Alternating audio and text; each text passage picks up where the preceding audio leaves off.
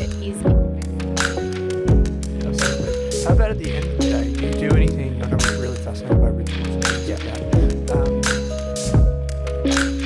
So I think it's really important to be ethical and make sure you're paying them well above.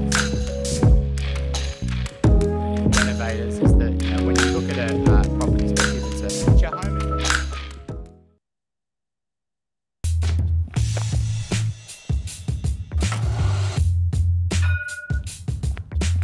Hi, I'm Owen from Rask Australia. Thanks for tuning in to the Rask Network. Before we get into today's show, there are a few things we have to go over. Firstly, what you're about to hear and see is limited to general information only. It's not personal financial advice like you get from a financial planner. Also, it's important to remember that past performance is not indicative of future performance. That means that anything that's happened in the past, or we say today, is not necessarily going to reflect what happens in the future. Lastly, please consider that any of the guests or myself are featuring on this program may have a financial interest in some of the products or shares mentioned. That's enough from me. I hope you enjoyed today's program. Good evening, everyone. If you can hear me, please say g'day. I am recording this from Sydney today. For those of you who may already know that, recording this from the hotel room in Sydney, where I've just stopped back before heading out for dinner. And I hope you can hear me loud and clear. I can see Paul's back again after being here last night for the live show. Ben, can hear you. Thanks, mate. Appreciate that. I do apologize because I'm usually late, as you know, but I'm a little bit annoyed with myself because I just bought this brand new microphone. I'll just grab it. And I managed to buy this brand new microphone for while I'm on the road. And sure enough, with 60 seconds to go, I knocked the microphone off the stand and it broke. So that's $400 very well spent.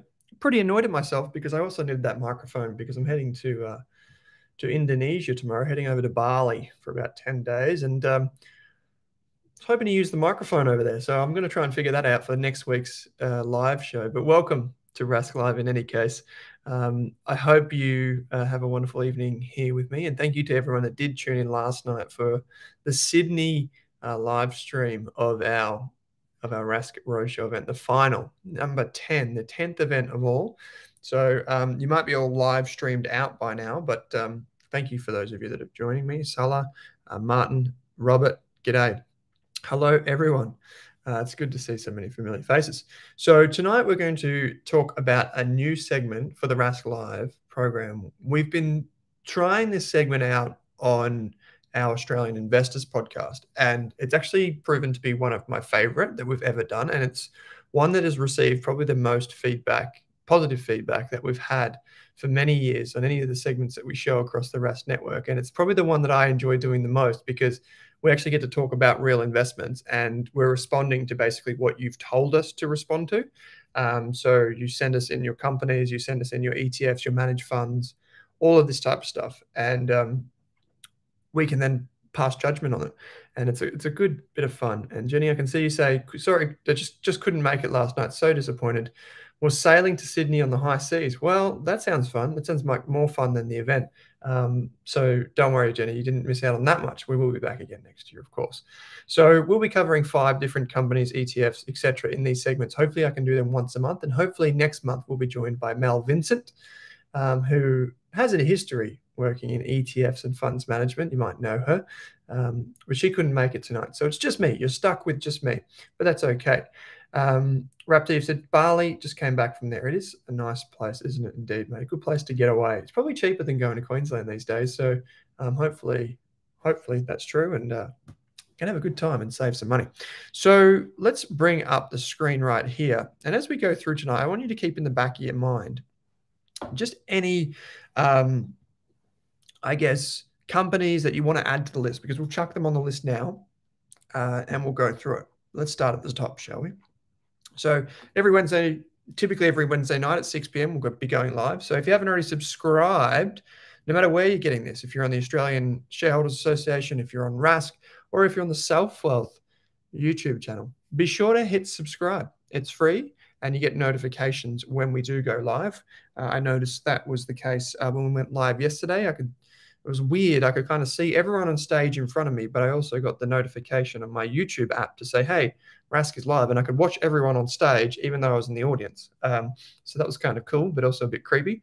So make our day by subscribing if you haven't already. Okay, so I didn't prepare tonight's dad joke, so I want to be very clear that I didn't prepare this one. Mel did. And maybe this is, maybe, I don't think it's a little dig at yours truly, but maybe, because I am going a little bit bald. And the joke goes as follows. 90% of bald people still own a comb. They just can't part with it. And that comes from Dad Gives Jokes on Twitter. So 90% of bald people still own a comb. They just can't part with it, which kind of makes sense. I can't really part my hair these days, but that's the thing. So that's joke out of 10. How did Mel do? I'll put Mel back in the spotlight for this one. How did she do? Okay, coming up on Rask Live over the next few months, we've got a heap of great speakers coming up. I've actually just confirmed a couple more. So watch this space. But tonight we've got Core Satellite Avoid. Your 5 ideas will be put to the test, and every one of the 5 ideas tonight has an emerging markets theme, and principally an Asian theme.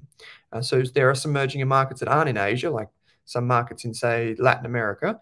But these companies and these ETFs and stocks that we're talking about tonight are all themed around Asia, including ANZ, which I will get to in a little bit. Let's bring this down a little touch here. So, Jenny, you've given it a 10 out of 10. I'll pass that on to Mel. I think that's the highest I've ever got, and I didn't come with the joke. So hopefully that's a good sign of things to come when we do have Mel on the show. So coming up on the show, we've got a few stocks for retirement. We've got a property update with Chris, and then we'll be doing more of an Ask Me Anything style thing. But we've got some fantastic speakers coming down the pike, so be sure to stay tuned for what's to come. So this was just, for those of you that couldn't make it last night, I thought I'd share just a little bit of a screen grab of last night, some photos that I took. So we had about 300 there last night, which was just absolutely amazing. Heard from so many great speakers, from Magellan, Glenn James, Queenie, Tash, the property peeps like Pete Ward, and so many others. So yeah, Women Talking Finance. Karen, it's so wonderful to have you in the chat tonight. Karen Ely, thank you. Women Talking Finance. I think that's you. Yes, I can see in the little image there. So fantastic. Thank you for joining us, and hopefully you'll come up one day and join us on the Rask Live show. So thank you indeed. It was a great night. So Dave, you can find the replay for last night over on the Rask YouTube channel. It's there for you. And speaking of another David, you've said, for a core portfolio, Sol Pattinson, more than 100 years of increasing dividends. You know what's another one, David Roberts, that you've mentioned, Sol Pats, is Brickworks.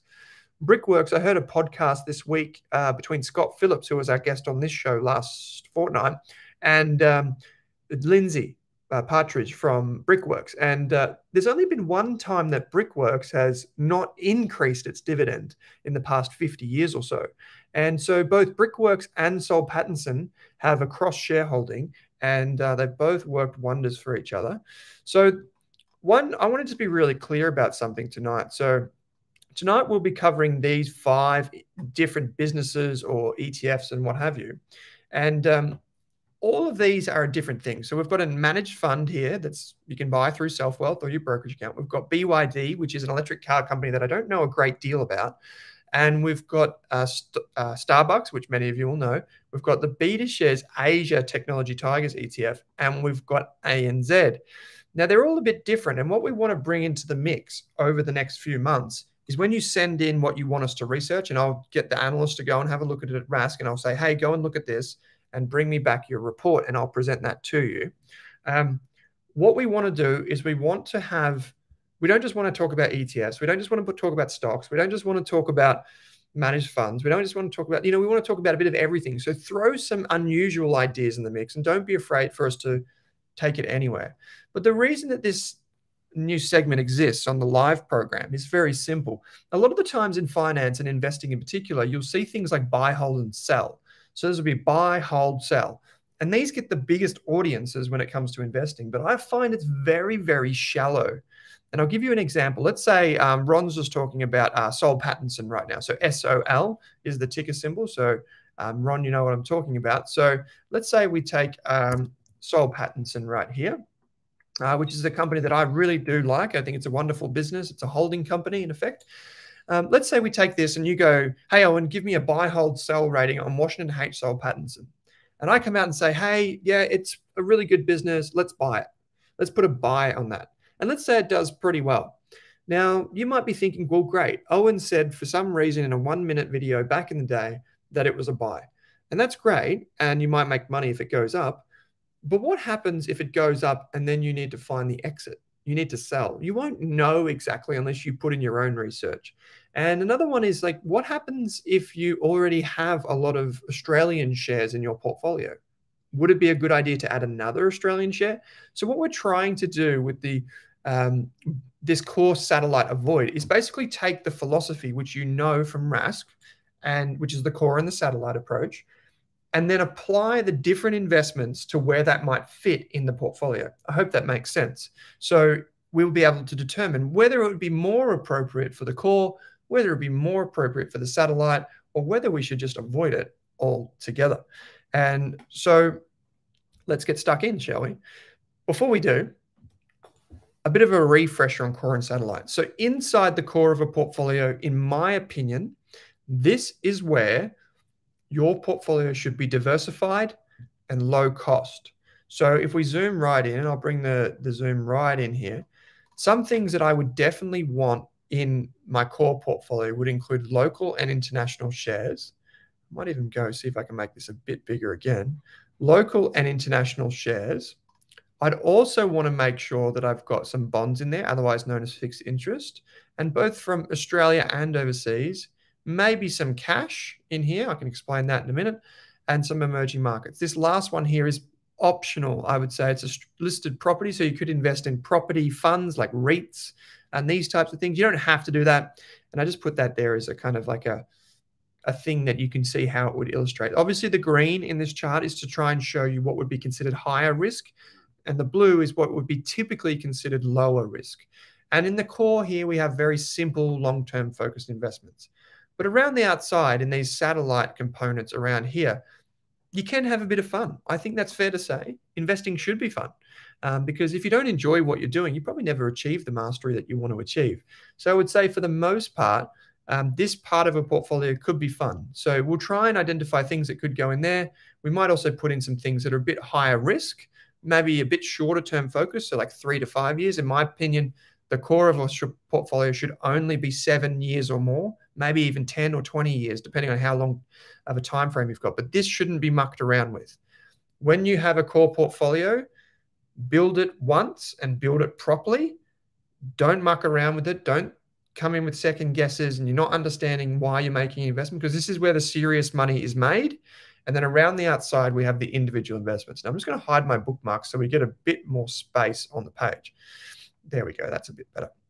So around the outside, we have a bit more expression. And on the inside, we probably have things that are considered maybe a bit more boring. Let's start off with the Fidelity Emerging Markets Fund. Now, you can look this up inside your SelfWealth or whatever brokerage account you use. So you can look it up and you can see that it's available in here. But what you will see is that it doesn't say ETF. So we've talked about this briefly in the past.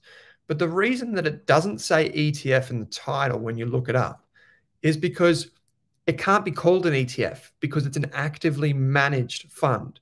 So what that means is Fidelity's team go around looking for investments to make based on what they believe is high quality research.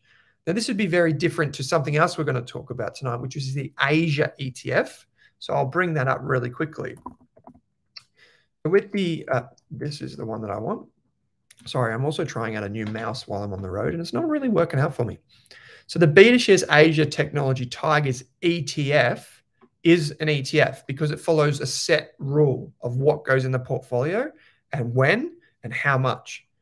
But the FEMX fund, or Fidelity Global Emerging Markets Fund, is a managed fund. So typically in the past, you would have to go to the Fidelity website and you would have to either be a financial advisor or just click invest, right? On their website, you maybe fill in, I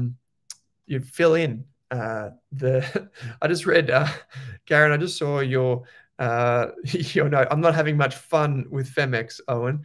Well, I hope it can be fun. Investing should be fun, but maybe we'll talk about that in just a moment.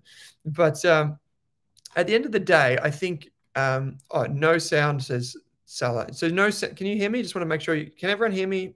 Please confirm. Salah, if you can't hear me, I hope that's okay. If not, please let me know in the comments, guys, because it's a bit hard. I can't hear myself, so I hope I'm not going crazy. In any case, so yeah, we can hear you. Okay, great. Salah, it might be a problem with maybe headphones or something like that. Okay, so what we see with this fund is it provides exposure to an actively managed portfolio. So Harry, you said FEMX has been treating me better than IEM. I'll get to that in just a minute. And thanks, Crisp. So the fund has been around for a long time, in fact, since 2013, but it was only put on the ASX in 2018. So if you look at the track record, which is the one that I've put down here, that's for the ETF strategy, when you should also be aware that it's also been a managed fund before that. So you could invest in it before that. You would just need a different way to do that. So the company, the fund has been performing pretty well in that time. And so if we just jump back to the page and we scroll down, where are we? Here we go. So since 2018, the fund has performed pretty good at 9.8% per annum, when the benchmark is 5.43%. So meaning that it's done better than the index by about 4%. Now you might be asking, well, hey, Owen, don't you often say that ETFs and index funds typically do better than most active funds? And that is true. But what we find for the most part is that in emerging markets, so that's like places like China, India, these types of places, is that good fund managers can actually outperform. Now, not all of them, only depending on the studies that you look at, maybe about 60% chance of beating the benchmark over 3 or 5 years. So in a sense, what you end up with is, yes, you should have index funds and ETFs for a big part of your portfolio, but maybe there are certain places where you can invest where you should have a managed fund or an actively managed ETF. And those do exist. And I believe that emerging markets is one of those areas. And I quite like this fund because it's one of the few that are available on the ASX. So most of the good fund managers you can't buy via the ASX or via your self-wealth account. So I can't remember who it was. Harry, you mentioned IEM. So let's just take a really simple example here. And so if we look at IEM, IEM is basically, it's just an ETF that uses the same strategy that uses an index strategy, sorry, but focuses on the same markets. So if we look at IEM, and I'll bring that up on the iShares website, and I'll bring this up here. Once we're in, we'll be able to see this. So if we look over the past few years, so say we take, this is to the end of September, say we take the 5-year look at it, we can see 1.68% for IEM. And if we go back, make sure we're looking in the same time period. So this is to the end of August, so it's not exactly the same, so keep that in mind. Over 3 years, we've got 4.55. So let's maybe take the 3 years, 4.55. And if we go back to this, over 3 years, we've got 0.26. Now, you could argue and you could say, well, Owen, you're just comparing IEM to FEMX. And there is another one, the Vanguard, available on the ASX, Emerging Markets ETF. I think it's BEG, is it? VGE. I always get a bit confused. So we'll just wait for this to load. But basically what you'll see, and I'll zoom out a bit, basically what you'll see is that for these types of like emerging markets / Asian ETFs, is you'll find that the active fund has performed best over that time. Now I'll just bring this up. I don't like the chart, I like the table. Thank you, Vanguard. So over 3 years, we can see here the total return is around 3.73%, which for the most part is still decent, better than IEM, but still not that good. Because I want you to remember the reason that you invest in emerging markets is you're looking for faster growth. note for anyone watching this is that 3-year track records for me is really the absolute minimum track record. And remember that past performance is not indicative of future performance. And that's really important because most people tend to underperform. They tend to do worse than their fund manager if they focus on a 1-year return. Like they just tend to chase the performance of last year. That doesn't really work. That's why you see all of the disclaimers say things like past performance is not indicative of future performance. Now, I agree with that statement, but also while history doesn't repeat itself, it may rhyme. And over the long term, we see that good investors tend to keep doing pretty well, and bad investors tend to keep doing pretty bad if they don't learn. So Marco, you've said, do you think over time that some stocks are being artificially inflated because they are part of an ETF rather than performing well in their own right? Or are they already on the way up and that is why they are including in the ETF in the first place? That's a great question. Marco, that's a great question. So I actually answered this question today. I did a workshop here in Sydney. And the reality is, Marco, that most ETFs trade much less frequently than actively managed funds or individual investors. So let's take the Vanguard VAS ETF, the biggest ETF in Australia. That's got the 300 largest shares inside of it. Now, the turnover of that ETF is only around 2% or so. So it's not really that high. That means that of all the stocks inside that ETF, they're only changing 2% of them every year. Now, let's compare that to an actively managed fund. Inside of an active fund manager, typically what you'll see is a holding period. So the average holding period of a stock, anywhere between, say, 6 and 8 months. Now, some studies show that the average fund manager holds stocks for around about 6 months. And so if you think about the turnover or the buying and selling that goes on inside one of these funds, you know, a lot of what happens is actually caused by active fund managers, not necessarily by the ETFs. And so I think the answer is no. I don't think there's a huge problem. And I think what we'll see is ETFs get bigger and they start to do more of the trading in the stock market. I think what we'll start to see is the transactions being netted off. So what I mean by that is, let's say you're the investor here and you're the buyer and I'm the seller. If you click buy, typically what happens is your order is not matched to me. It's typically matched to something called a market maker. And in that case, what that is, that's a financial institution that basically fulfills your trade, right? Think of it just like the ETF provider. But what we'll see as ETFs get bigger, we'll start to see the baby boomer generation and many of the other investors who have used ETFs for a long time start to slowly sell. So when you place a trade to buy an ETF, it will be matched by a seller. Now that's really important to understand, because what will then happen is if your buy and my sell decision are matched, what happens is there's no need for any trading underneath the surface, because your investment basically becomes my investment. And there's no need for the ETF provider to go and buy and sell all the individual shares inside. So it's actually less trading.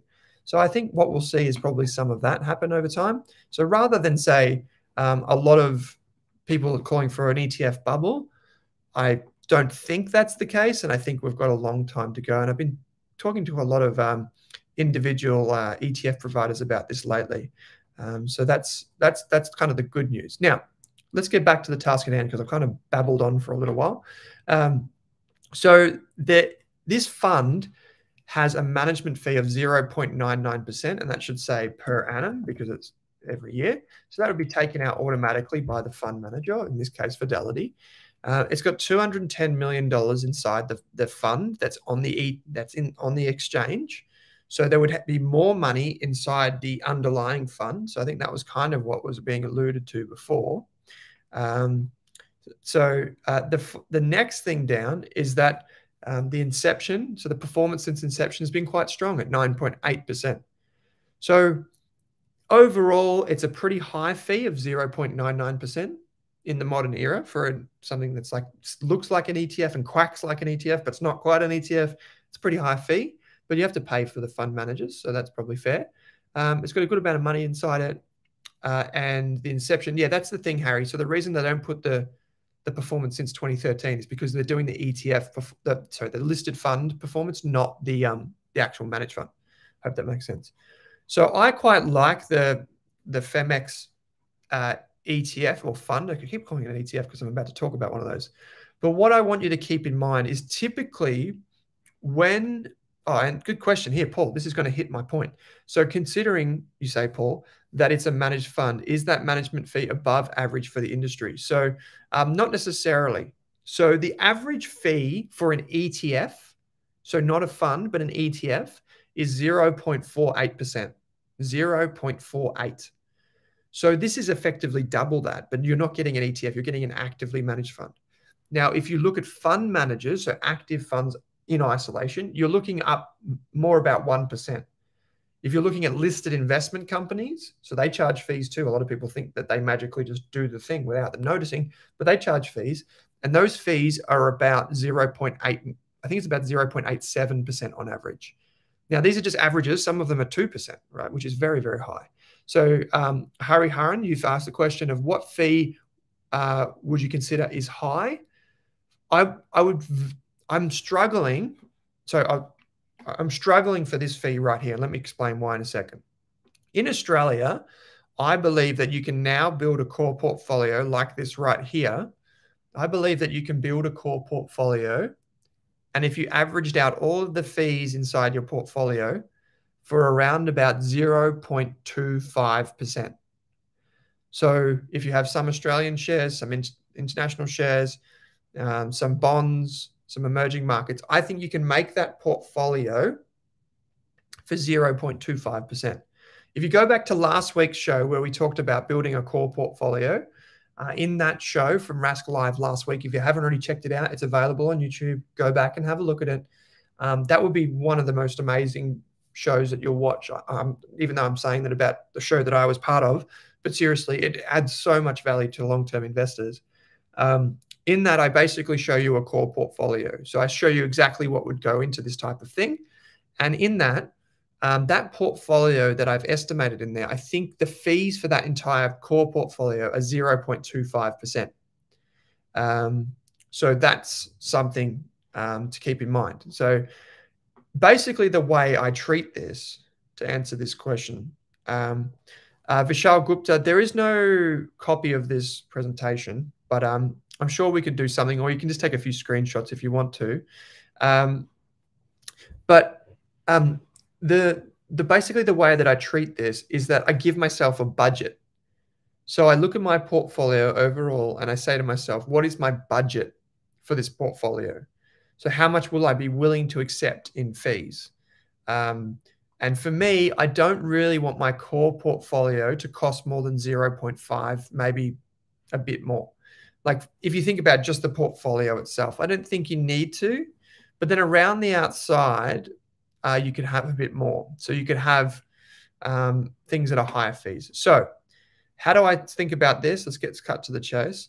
So if, Paul, you're saying FEMX would be something to consider for a satellite portfolio then? This is the question that we're asking.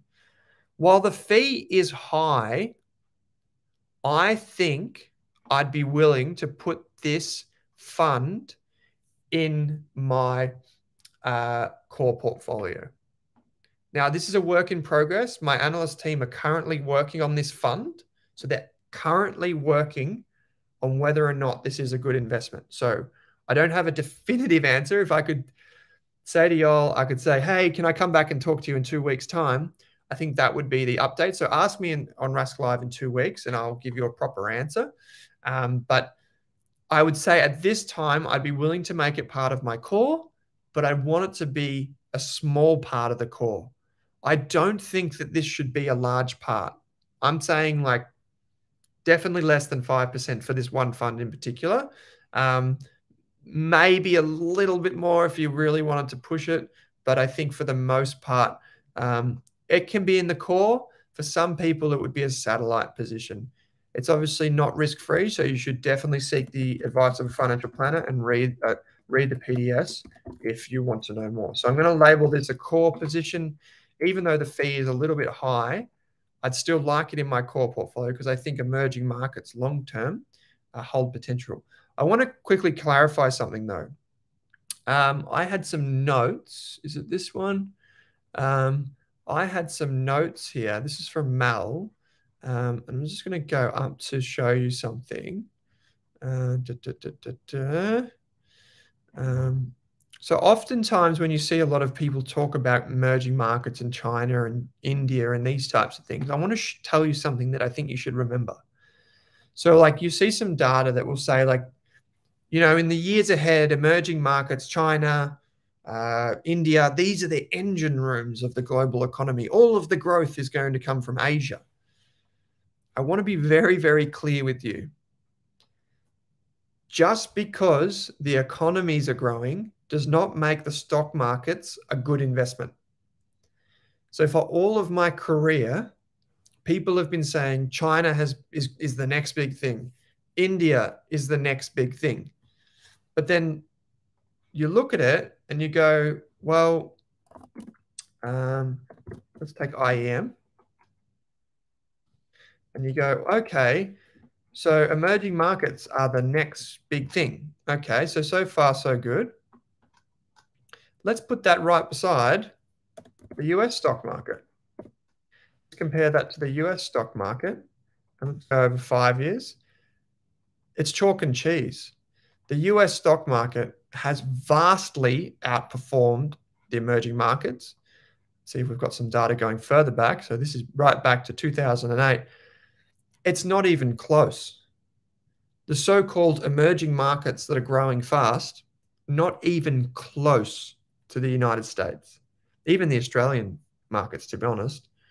So the idea that, yeah, these countries are growing really fast, that's fantastic, but that does not necessarily mean that stock market investors get a good return. I want to be very clear about that. And there are many reasons, but one of the reasons might be that a lot of those countries don't have fully formed stock markets. So there's a lot of government intervention. They don't have their own bond, like thriving bond markets. They don't have good sources of capital. They don't have a lot of outside investment. Oftentimes they're not truly capitalistic, these types of things. So the stock market investors don't always get the right returns. G'day, Benny. Good to see you, mate. Good to see you on the live stream, mate. Great to see you, in fact. All I would say to you is don't think that like the emerging markets, China, India, are the promised land. And don't put it, be very mindful about putting a big part of portfolios in there. Of course, I'm just speaking generally here. I can't give you personal advice. See a financial planner for that. But at the end of the day, I just think for the most part, people get that wrong. And I just wanted to clarify. Okay, let's move on to Dr. Evil. So maybe just as a comment in the chat, can you please tell me, out of 10, how would you rate the coffee at Starbucks? Out of 10. 10 being, my golly, I love Starbucks coffee. 0 being, it's disgusting, I'd never drink it. What would you rate it out of 10? Please tell me while we look at this lovely photo of Dr. Evil from Austin Powers, which, even if you don't like the coffee, you should probably check out Austin Powers. It's a hilarious show. Mike Myers is absolutely brilliant. So Harry's given a 2, Raymond a 0, Anthony a 2, Wendy a 1. Oh, geez, everyone's okay. The highest score so far is Ron's given it a 7. Thanks, Ron. Mark an 8. Mariella's given it about 20 zeros. Karen said never tried it. Harry 2 because it's overpriced and not good compared to the Melbourne Standard Coffee. Susie over on Facebook has given it a 1. Matt's a 2, so 0. Overrated, said Chris. I would say, as a snobby Melbourneite that I am, and even here in Sydney or anywhere, to be honest, all of Australia has absolutely wonderful coffee. I would say Starbucks is horrendous. So I would give it like a 2. But this is the thing, right? I wanted to talk to you about this because, again, we can sometimes get a little bit confused by what actually is investing. And now if we look at this, we would say, but this coffee's horrible. Why Why would anyone go there, right? And a lot of the things that aren't really good do pretty well as investments. And there are plenty of instances where you can draw this conclusion. Like at the end of the day, a lot of the things that people buy aren't good for them. Like a lot of the things that people spend a lot of money on, like fast cars and fashion bags and things like this, they turn out to be the best investments and they make no sense to a lot of people. And so at the end of the day, if you are to be a successful investor, I believe you kind of have to put those biases aside of what do I like, what's my preference, and understand the market. So we can see Starbucks is listed on the NASDAQ stock exchange. So SBUX is the ticker symbol, which is kind of a cool ticker symbol. I was telling the guys today, it's kind of like if someone was trying to spruik a cryptocurrency, they would say they're Starbucks. And it's like a cryptocurrency, and you can buy it through some digital wallet that no one's ever heard of, or you can just use it at literally at Starbucks itself. But we're not here to talk about crypto, are we? So Starbucks is famous for many reasons. You may have seen it in the Austin Powers movies because it was also the headquarters of Dr. Evil, who was the evil villain, of course. Interestingly enough, Starbucks has thrived since it wasn't founded by a guy called Howard Schultz, but it's a business that has thrived with him being there. Then when he left and came back, it did well, and he's left again. The business overall has thrived because of this very simple idea. Under Howard Schultz, he had this view that he always asked people, and this is the narrative that he used. He said, what's your third place? So what he meant by what's your third place is he meant, where is the third place that you go where you feel comfortable? So the first place would be your home. I hope you feel comfortable in your home. The second place would probably be work, the office. Most people go to work where they spend a lot of their waking hours. But what's your third place? And for a lot of people, that's the local coffee shop. And so Starbucks basically became this place where people would meet. You get free Wi-Fi. There's a little bit of music.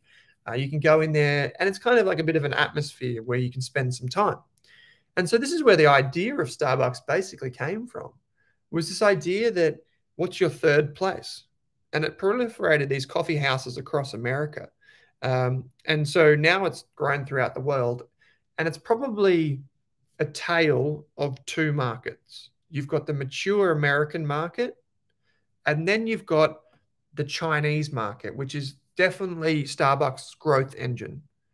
And so you might remember, Martin, you've said it's home, coffee shop, and then the wine bar. So Paul, you've said Starbucks worked out the average person will only walk 500 meters for a coffee, which is why their shops are everywhere. That's wonderful. I did not know that stat, Paul, so thank you for sharing that. Starbucks is not about the coffee. It's all about the other drinks that they make, Stuart. Yeah, absolutely. I would agree. It's about the user experience, said Chris. And you can actually look at these numbers. So here we've got just a quick one for anyone that might be new to US investing. So you know how we call them annual reports in Australia? In the United States, they don't always call them annual reports. They're called 10Ks. So 10K is like their taxonomy or their way of saying this is what this document is. So a 10K is a version of their annual report, and it's better than our annual reports. But here we can see the number of stores that they have. You can see where they are. So they've got 5,000 stores in China out of a total of 17,000. They've got the UK and they've got Japan as another massive market. You can see how many were opened and closed, and etc.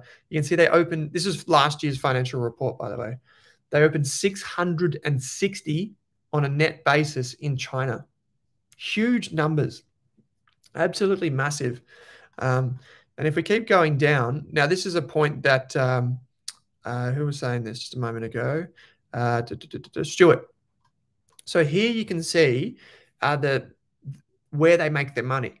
So this is all in the annual report yet again. And you can see that most of the money comes from beverages like coffee, those frappes that they make, the tea, all that sort of stuff. Then they make a little bit from food, but then they sell other stuff, like whatever, packaged goods.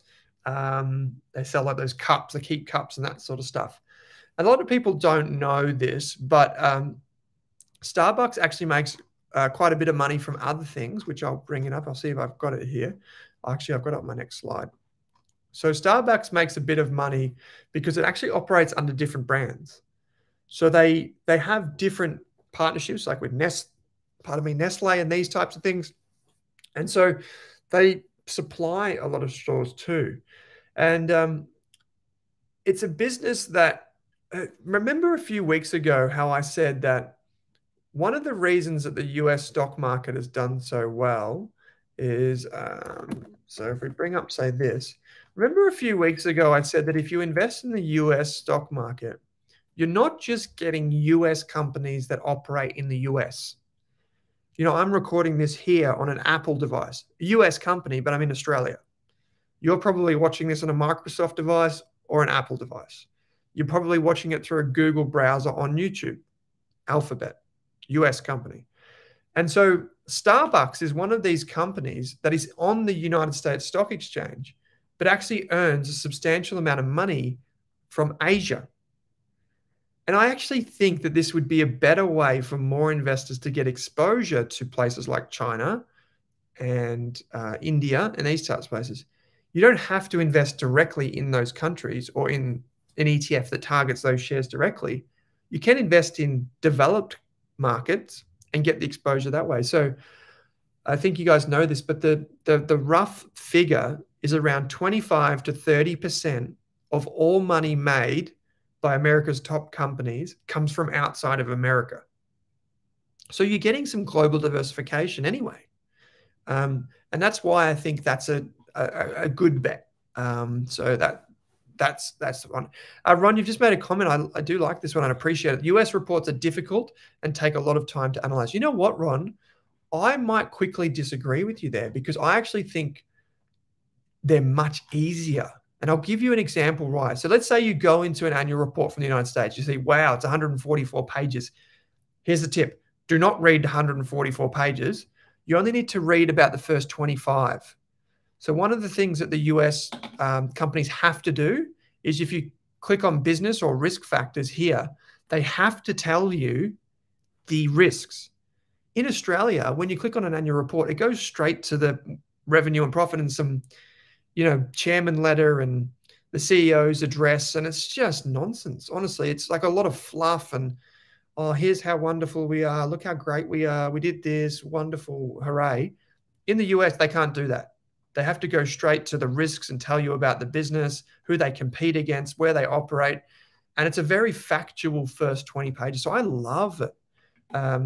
But then the other thing that you obviously want to look at is, you can look at this section here, item 7, the management's commentary, if you want that.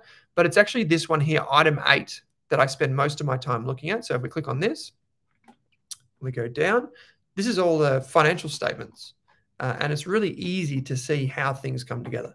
So I actually prefer it, but I'm glad that you commented that, Ron, so thank you. Okay, so where would this go in a portfolio? There is something I don't have time to get across to you, but one of the things that you can quickly pick up on, if you go Starbucks and you use any type of data thing, like say here we've got self-wealth, but if we go to the balance sheet, I want to show you something that's happening behind the scenes. So people might not know this, but behind the scenes, we can see Starbucks is bringing on more debt.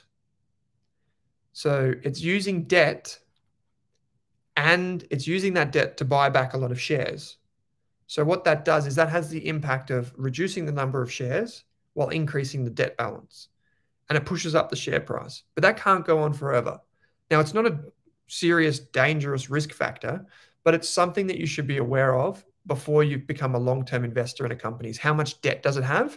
And what is the direction that that amount of debt is going? And for me, it's just something that I'm mindful of. It's not something that I'm scared of, but it's something that I'm very mindful of. So you can see it here in total long-term debt. So they've got a bit of debt, and by contrast, they don't have that much cash. Not always the best thing for me. So I tend to just keep that as an idea in the back of my mind. But I'm going to say that I would, if I was going to put it anywhere, I would put it in my satellite, but it would only be a very, very small position. And I'm saying very, very small, like definitely under 1%. And it'll be more just to see how it goes over time and build my conviction through time. All right, let's move on because I'm taking way too long for this. So the next thing is Betashares, and I'll be quick here because we talked about emerging markets a lot. So this ETF effectively just takes your money and invests it in technology companies from Asia. And you can see some of the companies over here: Samsung, Taiwan Semiconductor, the world's largest chip manufacturer. You can see Alibaba, Tencent, Infosys, JD.com, etc. The list goes on. Alibaba's in there too. Remember that you can invest in Alibaba via US markets. You don't have to do it directly through China. So that's another thing to keep in mind. We can see the fee is 0.67%. So to answer people's questions about fees, basically anything over 50 basis points, 0.5%. Anything over that, I immediately think this is probably going to be in my satellite. Now, so let's just repeat that. Anything over 0.5% for an ETF, I think satellite first. Now, obviously, you can consider putting that in the core like I did before with FEMX, but I would say that's where it goes first. Let's have a look at some other stuff. There's $470 million invested inside the ETF. It's a lot of money inside the ETF. The returns over the past 3 years are actually negative, 0.5%. And the reason is that the Chinese government and the Communist Party in China has been very heavy-handed with some of the technology companies, in particular the likes of Alibaba. These types of businesses have experienced quite a bit of what we would call a drawdown. So there's been a lot of uncertainty around those, as well as like, I guess, just the general flow of COVID over the last few years. Like China's been very heavily impacted by COVID recently, and that has impacted its businesses. So this hasn't been a great 3 years for the fund, but that could be turning around, because if we look at it, is this the one? Yep. So if we look at it over the past year, it seems to have turned around a little bit, with performance starting to come back over the past year. 8% it's up. The other thing to keep in mind, when you go to the Betashares or any of the ETF providers' website, you can go and you can click on the fact sheet just here, as well as all the PDFs, which I'd highly encourage everyone to read. You can go and click on the PDF as the fact sheet, and inside the fact sheet, you get this. Now, I want to show you something in particular here. So inside the PDFs, you'll see down the right-hand side here, there is the price earnings ratio. So here we can see the price earnings ratio of the average of what's inside the fund is 16. So a PE ratio of 16. So that just compares the price of the shares to the profits that they make. It's 16 times. Lower is cheaper. Now, if we look at the one of the most popular, I think it is the most popular Betashares ETFs, the NASDAQ ETF. So this is the United States version. It is on a price earnings ratio of 24.6. So what this tells you is the US stock market for technology companies is much more expensive than the Asian ones. And that's because you basically get a better set of technology companies, those global technology companies, truly global technology companies. So that's why you pay more for them. But the long-term average for the US market is still pretty high. So it's not necessarily saying it's overvalued. It's just that relative to the Asian technology companies, they're much more expensive. So you could be saying, well, the performance hasn't been that good, but they look cheaper.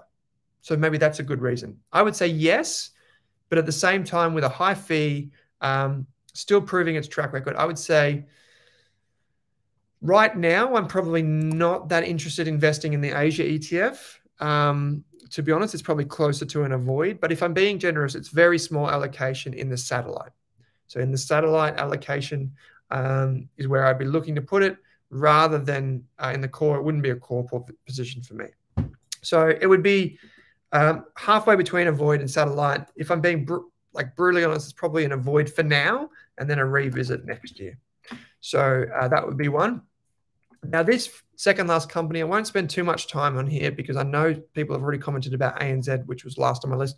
So BYD is well, it's basically an automotive business these days, but it wasn't always an automotive business. So it's probably the #1 competitor in electric vehicles to Tesla. So if you're familiar with Tesla and the electric vehicles, BYD, beyond your dreams, is probably the #1 competitor. It's the biggest manufacturer in China, and it's basically dominating the Chinese market, but Tesla is trying to make inroads, no pun intended, into the Chinese market. So you can see here in the financials, and this is just taken from Self-Wealth, you can see here what looks like a hockey stick, kind of like it's like bending up, or if you were looking at down it would be like kind of like as a hockey stick bends down. And you can see here that it's hit what we call an inflection point. So in financial lingo, basically that just means it's starting to grow faster than ever before. And you can see that it started to hit that and profitability has kicked into, not nearly to the extent of, say, Tesla, but still very, very impressive. If I bring this up, I'll just show you Tesla's equivalent. So if we go, get rid of that. Come on, go away. There we go. And if we go here and we go total revenue and we go net profit or net income, and we can see Tesla is kicking off in a much bigger way in US dollars there, of course.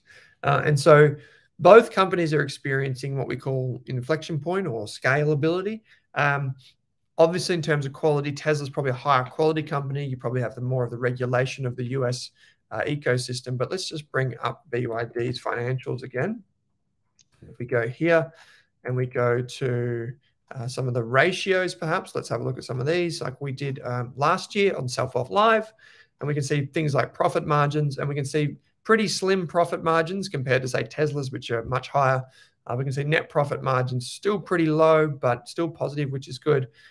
So not nearly as high a quality, but still growing fast. If we come down to one of my favorite metrics, you will know is the return on investment is 7.16%. So that basically shows you how profitable the business is internally when it invests in itself.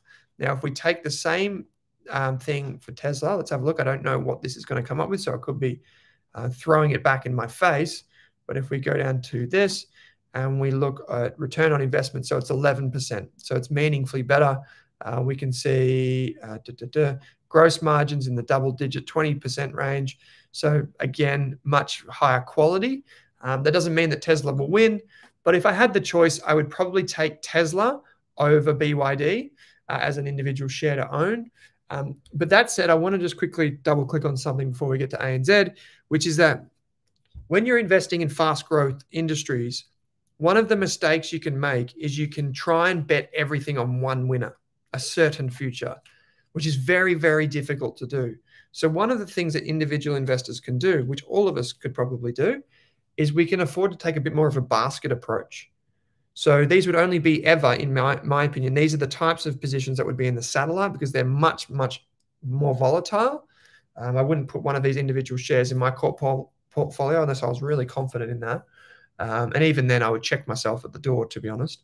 But in any case, what you can do is you can take a portfolio approach. So let's say instead of having, oh, I'm in love with Tesla, it is the future of everything. Maybe instead of, say, $5,000 in Tesla and nothing in anything else, you could do $3,000 in Tesla, $1,000 in BYD, and $1,000 or $500 by two in something else. And that way you spread your eggs and you don't go all in. And then if it turns out you're right and Tesla is the winner, well, at least you got some investment in it. And then you can sell the other things in time and put it all into Tesla.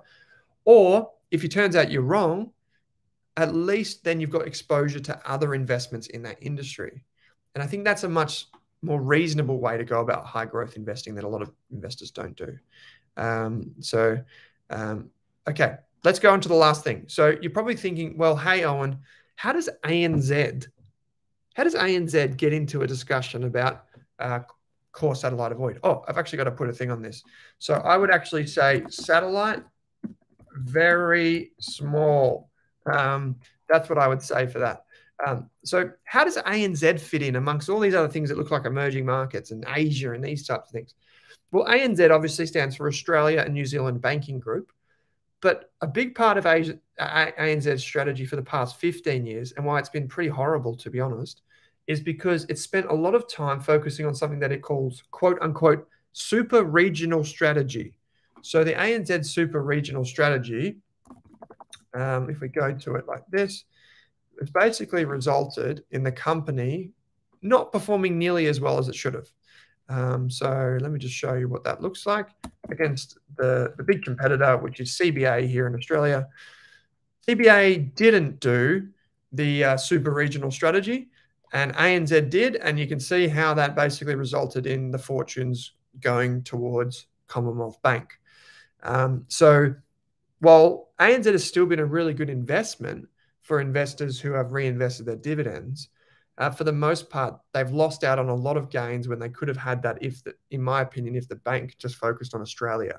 And I'll show you how that is illustrated in the company's financials. So if we go back to my sheets here, you will see that this chart here basically plots, in the blue line, it plots the income that it makes from lending, and the red line plots what it makes from other stuff. So this would be like banking overseas that's not to do with lending, like investment banking, any types of like insurance, wealth management overseas or in Australia, these types of things, financial planning in times gone by. You can see where those other fees kind of crept into the pie, and you see that they're not nearly as lucrative. So the number one thing that ANZ should be doing is lending money. And instead, like all the banks, it basically got swept up in something else and it lost focus. Now, if it paid off and that super regional strategy paid off, it would have been a wonderful thing. But for the most part, ANZ's shareholders were kind of lost out because the business tried to expand overseas. Now, you could say, well, ANZ sold some of those businesses and gave that profit back in the form of dividends and these types of things. Yeah, maybe. But I just think that, particularly in New Zealand, like ANZ is the dominant bank. And in Australia too, it's a dominant bank. It's not the dominant bank, but it's a dominant bank. And it could have really done so much better than it could have, like it did, if it just focused on a really conservative Australia first strategy. And while let's just be a little bit less brutally honest. Right now, the shares are currently yielding a trailing, that's last year's, trailing dividend yield of 6% and a price earnings ratio of 11 times. So it's pretty cheap.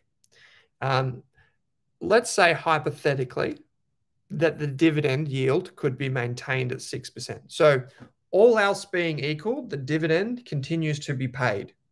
Let's assume that. Nothing else changes.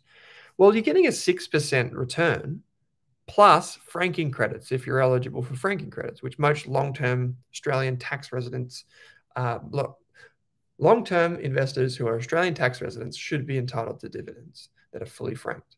So you're probably getting closer to a 9% return when you include franking credits. And so that's a pretty good return for owning something that's pretty stable for the most part.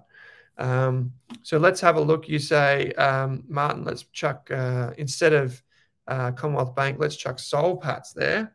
The mighty Soul Pats. Let's chuck that in there and compare that to ANZ. And there we go. So you could have, put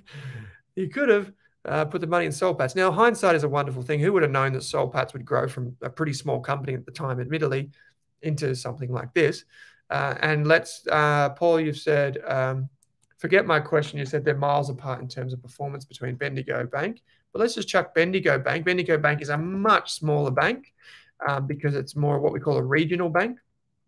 And so we can see here over time, that's not really close. So Bendigo Bank has struggled because one of the benefits that the big banks have, ANZ, NAB, Westpac, Commonwealth Bank, and Macquarie, one of the benefits that they have is they have a different risk management framework. So there's been a special basically rule granted to these 5 companies that effectively allow the biggest banks in Australia to set the risk of their lending in their own way, like within rules, versus the little banks which have to contend with different sets of rules. And so what that means is they can have better lending rates and they can be more competitive on international markets and these types of things. So there is a competitive advantage around these businesses. Let's have a quick look at what analysts have to say about ANZ going forward. So if we go to ANZ and we go to the forecasts, remember to keep in mind that I don't trust analyst forecasts. They're just a guide to what other people are thinking.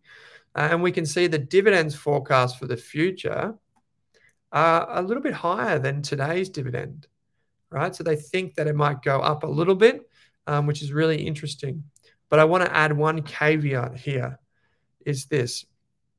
when you have the profits of a bank, also the income that a bank receives from lending or from other fees that they charge, if the bank is at risk of people defaulting like on their mortgages or small business loans, what happens is those defaults are instantly applied against the profitability.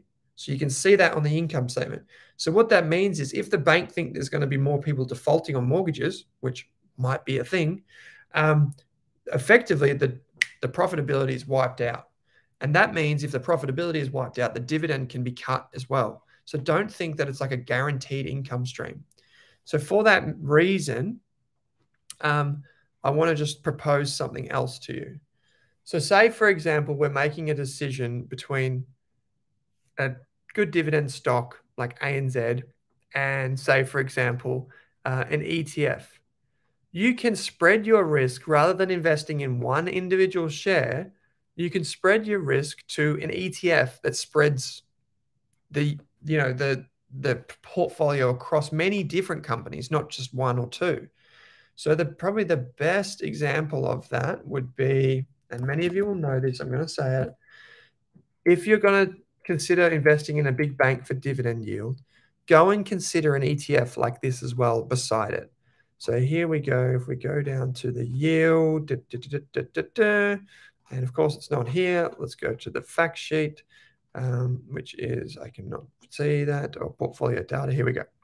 So this here, we can see if you invest in the VHY ETF, which is an ETF from Vanguard, you get exposure to 76 different companies that pay dividends. They're quite large companies, but the estimated, this is just the estimated dividend yield is 5.78%. And the price earnings ratio is 12 or 13.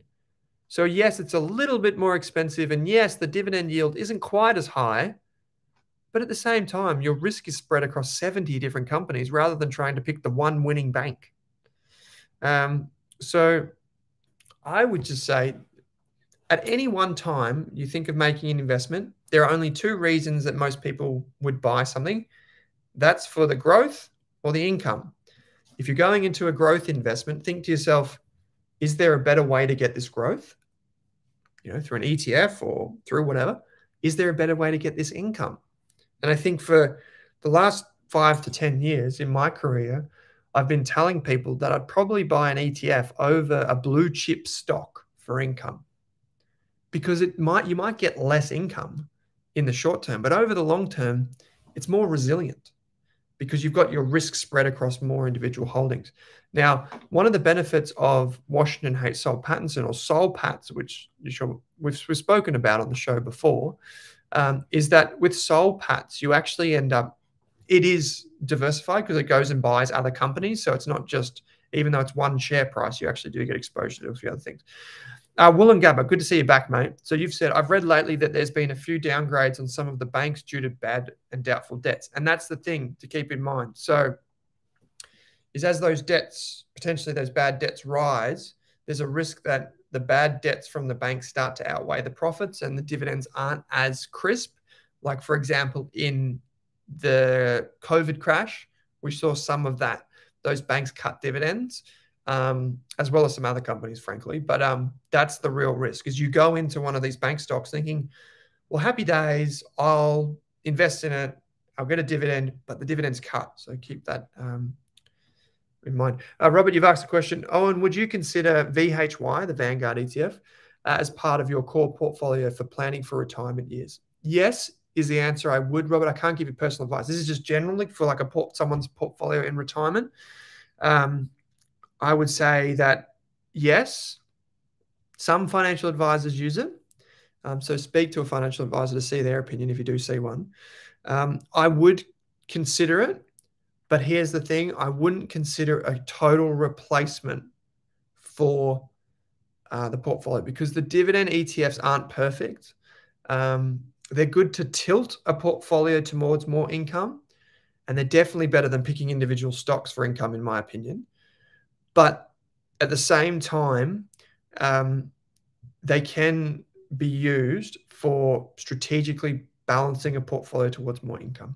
So So chart over my desk list. When this, David, you've said, when the fixed loan expiry peak hits for 4 banks, September 23, 25% in December, March, and you go on to say, yeah, so a lot of the fixed rates that we see from the banks will be rolling off soon. And I think that the RBA's decision to not increase interest rates is a reflection of that they know that people are rolling off their fixed rate mortgages and onto variable rates, and a lot of them won't be able to afford that. Martin, you've said VAS, which is the Vanguard Australian Shares ETF versus VHY. I think the VAS ETF should make up a bigger part of my core portfolio. And that's what we're doing at Rask when we're building these new portfolios is we're putting more broad-based ETFs like VAS alongside any type of income producing thing. Oh yeah, this is a good one, Wollongabba. Thank you for bringing this up. Bank of Queensland report their results in a week, so maybe a good guide to the degree of risk in the other banks. That's a great point. Good one. So finally, we'll end with a quote. And where would I put ANZ? I've got it on my, to be honest, I've got it on my avoid list. It's not because I think it's a bad bank, and it's not because I think that you should sell it. Like, I'm not telling anyone to buy, hold, sell. Remember, that's the whole point of this. But I would just say that I don't need to own it right now. And I'd rather wait for a few months to see what plays out before I consider it to be truly cheap. So we've got ANZ avoid, very small position for BYD alongside some other tech innovators. I'd avoid the Asia ETF for now. Starbucks I could put in my core portfolio. Sorry, not my core, in my satellite, but it would be very, very small. And the reason why it would be in my satellite is because every time I go past a Starbucks and I see a bunch of people in there buying a horrible coffee, I would think to myself, you know what? I'm glad people don't like good coffee because at least I'm benefiting in some way. And I would consider FEMX, the Fidelity Emerging Markets Fund, as part of my core, but probably as a small part, maybe even in the satellite for most people. But I wouldn't go too heavy into that. So my final quote for tonight is know what you own and why you own it. From Peter Lynch. You've probably seen it before. The book, One Up on Wall Street, is a fantastic book for learning about investing. Investing primarily in individual companies is what Peter Lynch is known for. Great fund manager of his time. Okay, so tell me, guys, what do you think of the core satellite avoid segments on Rask Live? Do you enjoy them? Let me know in the comments because we'll do it again next month and I'll have some guests with me. But also, hey, throw your ideas into the chat. Please throw them in now. ETFs, stocks, funds, throw them in. I was about to say Monique. No, Monique and I, Melissa and I will review them and we'll come up with 5 more ideas for next month, which is great. Danica, thank you for that. Great quote, says Karen Ely from Women Talking Finance. Karen, thank you. It was Mel's choice of quote tonight, and I'm glad she chose that one because I did give away some of those books today and indeed last night at our event, and I was very, very happy with that. Okay, so ETFs, says Colin Moore. ETFs, thematics like hack, says Robert. Chandrakant, you've said 10-year bond has now gone up to 4.8%. Ooh, it is indeed at 4.8%. And what that means is that I think if interest rates slow down globally, bonds are back. To put it, as it was said to me recently with the Betashares team, bonds are back, baby. And I think that's a start to, I think now is the time to start considering bonds in a portfolio. I think it's great. Colin, you've got AAA, AAA is the ETF. Hari Haran, you've said advice which ETF index funds shares to invest in. So we can't give advice on which ones to invest in right now for any one individual, Hari Haran. But what we can do is we can do core satellite avoid next month. So be sure to subscribe and we'll be back. We're back every week, every Wednesday. Mike, you've said HZN, Horizon Oil paying a huge dividend. We can chuck that on the list too. JV, definitely for the core satellite avoid is really informative. Thank you. Thank you. Okay. Francis, you've said, are bonds the reason why the market is so down today? Yeah, so basically it's interest rates and the economy is my crystal ball gazing explanation. So that would be what I say. Thanks, dudes. Another good one, says Benny. Thanks, mate. David said, considering an ETF due to getting ridiculously hard to pick winners in small caps. David, hold that thought. You know what? I agree with you. ETFs are wonderful. But also, I think small caps are wonderful too. So, you know, we don't know. The past is only a very rough guide to the future. We don't know for sure, but I still think there are many small cap companies in Australia that while they are in the doldrums now, their futures are looking bright. So that's one. BGBL says, Neil, that's a good one. I like it. All right, guys. Thank you so much. Mr. Morkrat, you've said quite the presentation. Thank you. Thank you so much. We'll be back next week. Don't forget to check out the back catalogue of Rask Live. Maybe some consumer staples companies. Yeah, I'd love to do that. I'd love to do like a Home Depot again, or a Woolworths, or a Walmart, or a Costco, or even like a JB Hi-Fi, which is more retail focused, not really staples, discretionary maybe. Love to do them. So chuck them in the chat. If you're watching this back on replay, as I know a few thousand people tend to do, chuck that in the comments below the video and let us know what you think. We'll be back next week, probably at the same time actually, but I'll be recording from Bali. Maybe a bit warmer there. So I'll see you then. Thank you, everyone who tuned in tonight. Thank you, Karen. Special shout out to you for tuning in tonight. Really appreciate it. And thank you to everyone. I hope you have a wonderful, wonderful week. Stock markets are volatile in the short term. Don't worry about that. But over the long term, they've proven to be a great place to invest. So thanks. Bye for now. See you next time.